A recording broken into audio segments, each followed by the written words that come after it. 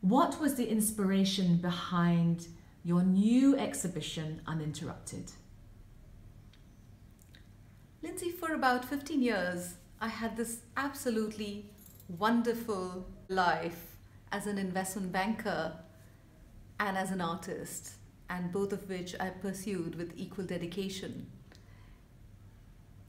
And then my corporate career ended, and I went through a more tumultuous period in my life.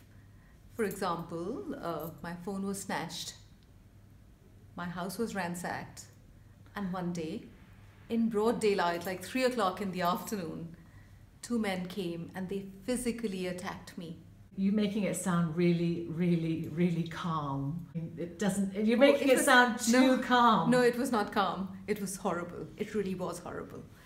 And I actually ended up in Chelsea Westminster Hospital. Luckily, no broken bones, but quite traumatized. In fact, I was so traumatized that for a long time after, my friends had to come take me for a walk, literally like people take dogs out for a walk.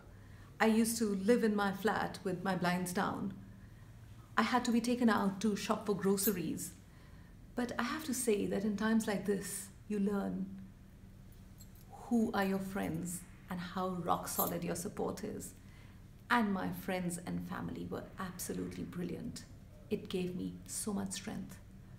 And this is what makes you look inward, and this is what makes you calm, because then you know you can deal with just about anything.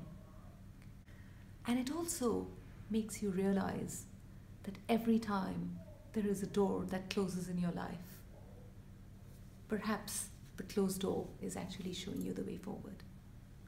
So this tumultuous time that you went through, did any painting come out of that? Any sketches, any sort of outlet for inner turmoil? Yes, and this is what is all in uninterrupted.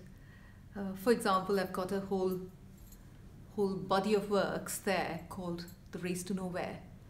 And you ask yourself this question when your life is not perfect. And I went through a very cathartic process. And you have to see the good in the world. You have to see the good in people. You have to see the good in life.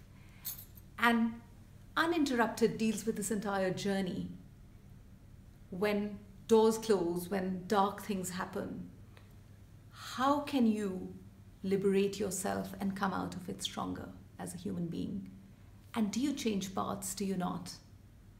And these are the themes that I've explored in this exhibition.